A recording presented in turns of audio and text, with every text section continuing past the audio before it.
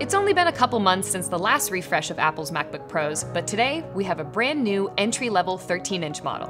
This MacBook Pro is the first entry-level 13-inch model to feature a Touch Bar, Touch ID, and it's even got an upgraded 1.4 GHz quad-core 8th generation Intel Core i5 processor.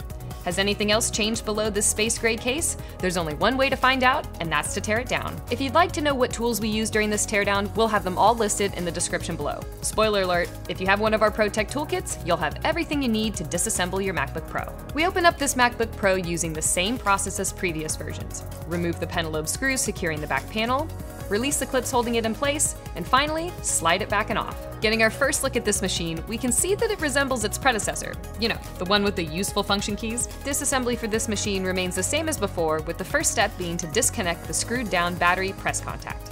To get the logic board out, we first need to disconnect several cables held in place with brackets, including the headphone jack Touch ID assembly, the trackpad cable, the Thunderbolt I/O port assembly, the touch bar cable, and finally, the Wi-Fi antennas.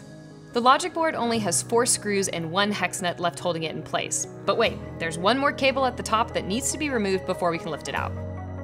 Removing the heatsink reveals the 1.4 GHz quad-core Intel Core i5 processor, and elsewhere on the board, we can see the Apple T2 coprocessor, the 64 GB of flash storage with another 64 GB on the other side, and the 4 GB of the LPDDR3 RAM, also with another 4 GB on the other side. Unfortunately, but not surprisingly, both the SSD and RAM are integrated into the logic board, so there's no hope for future upgrades there. The speakers and fan are thankfully just screwed in place, making them easy enough to remove, and then we're left with the headphone jack and Touch ID sensor, which are equally easy to get out.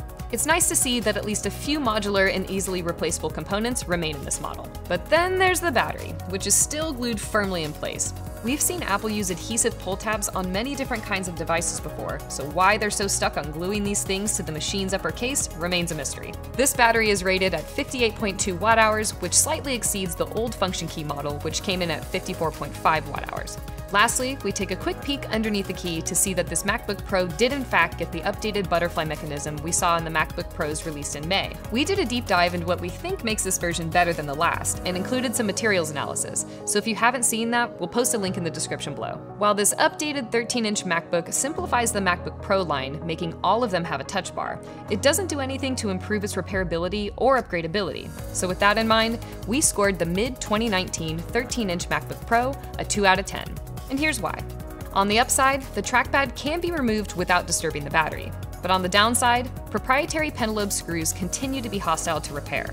The battery assembly is still very solidly glued into the case, complicating replacement of a consumable. Soldered down RAM limits the upgradability and longevity. And finally, the SSD is no longer replaceable. But as it was previously a proprietary drive, the newly soldered storage has about the same effect for the average fixer.